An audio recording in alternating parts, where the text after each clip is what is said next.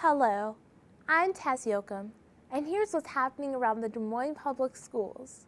Students at Goodrell Middle School spent each school day preparing for their lives after they've graduated and left school behind. Recently, 8th graders there took a day to get an up-close and personal look at some of the things that they could be doing after high school. Electricians, college reps, and doctors, among others, stopped by Goodrell for the 2009 Career Forum.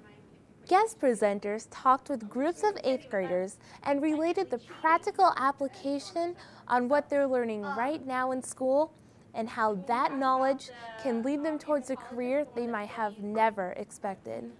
We talked about over the last couple of years about how our students need to start thinking about what they want to be in life, and we've doing some explore tests in the fall for our 8th graders. And we decided last year, we need to show them some careers, because it's hard for a kid to just say, I want to be this. Basically, the only thing they know about is what their parents are doing. So we started this last year. We started bringing in people from 4-year schools, 2-year schools, trades. We have somebody from an electrician in here, nursing, Iowa School of Beauty's here.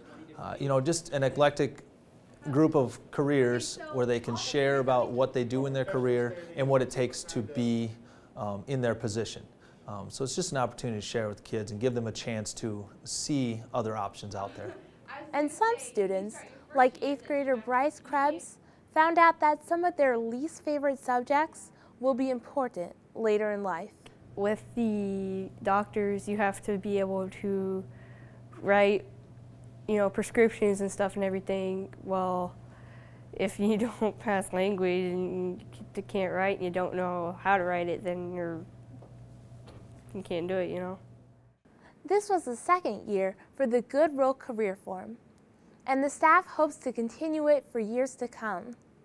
In other news, students at Windsor recently had the chance to express themselves through art. Windsor Elementary students were involved in a collaborative artwork with Windsor parent and artist John Stillmonks. Mr. Stillmonks and his wife, Madonna, in honor of their 2 sons, Ian and Brock, who both attended Windsor, gifted the school with 2 of 3 mural panels. The Windsor PTA commissioned the 3rd panel, and a border space was left on each panel for the students to share in the painting. The work now hangs in Windsor's new library. Some students at Jackson recently had a run-in with the police and learned that police officer doesn't always refer to a person.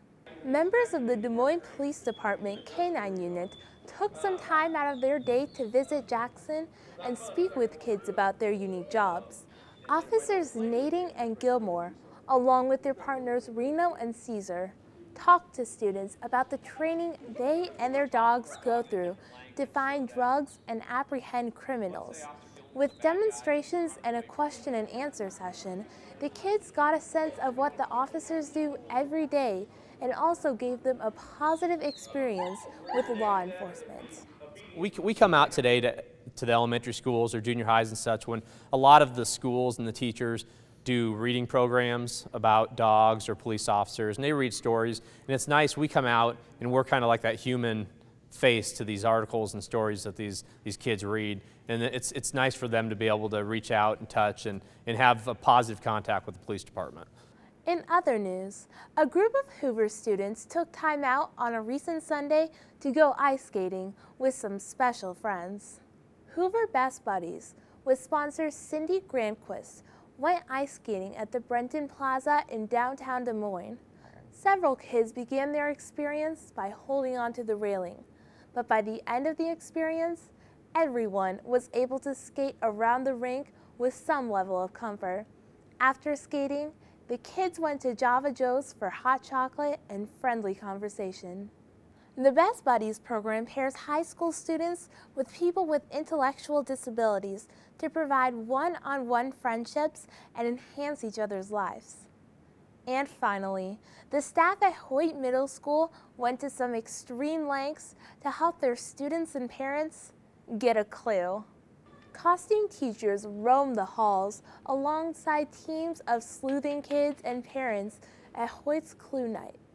Teachers dressed up as characters from the famous board game and sent the teams of parents and students to the infamous clue rooms to solve math, geography, and even science questions. Well, we've got a science activity going on where they have to compare fingerprints to the killer's fingerprints and fingerprints that they've collected. They will be shooting baskets in the gym. They will be doing a reading activity where they have to solve a mystery. They're doing a geography activity where they have to use atlases and answer questions. So we're really trying to incorporate lots of different content areas into this evening, not just literacy.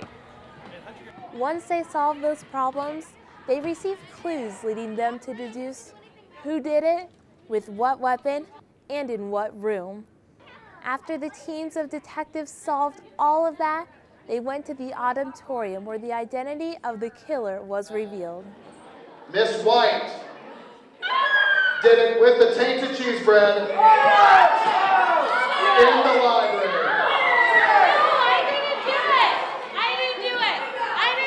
Mr. Cooley, take it away.